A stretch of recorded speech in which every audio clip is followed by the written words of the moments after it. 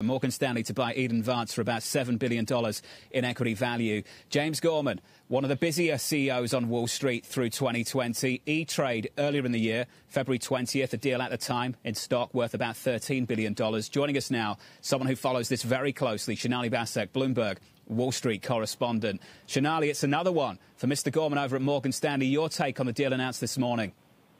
Absolutely incredible. It was only a couple of years ago when James Gorman said he wanted to double the size of this asset manager. They kind of walked it back a little bit. They said, they didn't need to do it, but they would want to be bigger at some point. And guess what? Now you have Morgan Stanley playing in the big leagues of asset management with more than $1 trillion of assets under management.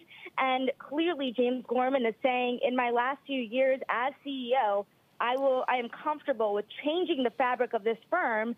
And the person who leads the asset management business, by the way, is one of the potential successors of the business, definitely gets his day in the sun today. Right. Sonali, a very important question is they buy literally the history and heritage of Boston mutual fund industry. To put things in perspective, folks, Vance Sanders years ago gave Carl Yastrzemski his first job after leaving the Boston Red Sox. All that history is fine, Sonali, but what did Morgan Stanley pay here? Did they overpay to buy the heritage of the Boston mutual fund industry? It's funny that you asked that. The shares are not reacting super positively this morning. They're down a little bit. So, and Morgan Stanley, by the way, as you're saying, mutual funds, it's an area that tends to scare people. Morgan Stanley so far has been able to punch above its weight by sticking to many private assets, more bespoke products. But remember, Morgan Stanley is also the home of Dennis Lynch. So they've been able to show that stock picking pays off. They have moved a lot of that stock picking into private markets where they have excelled pretty significantly in their investment bank. And you're right, it's a tough business.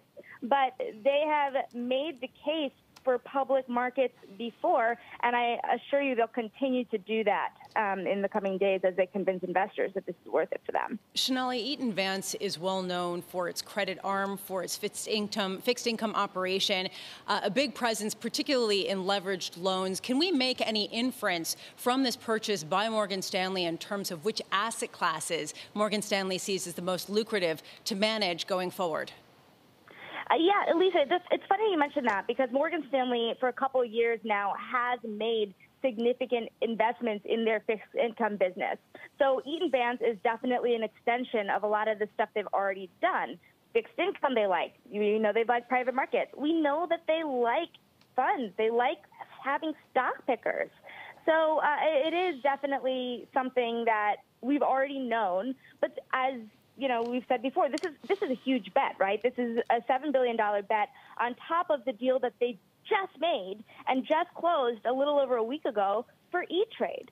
So how big does this make them now? It makes them $4.4 trillion of client assets overall in wealth and investment management. Remember, those wealth management funds, those thousands of advisors across the country will also be able to work with this platform. Some market participants might be a little bit nervous, remembering the last deal was February 20th, just as the market top. Just throwing that out there, I'm sure some people recognise that too. Sonali, every CEO on Wall Street has a vision, an objective of what they want their bank to look like. What does James Gorman want this bank to look like? What's the ultimate goal here? By adding to this asset management business, they have created another significant leg. We've known Morgan Stanley as a big institutional securities firm. By adding E-Trade, they've added a big brokerage, and now they have a major asset manager. They look a lot more like Goldman Sachs today than they did yesterday. And they said through E-Trade also that they would be adding a digital bank. So Morgan Stanley is sitting here punching above its weight, trying to be a much bigger bank than it was. And remember, James Gorman has almost J.P. Morgan-like returns in the horizon in sight. So over the next number of years, he's really betting, and we'll, hopefully we'll get to ask him sometime very soon whether he can hold true to those return targets while he's spending so much money.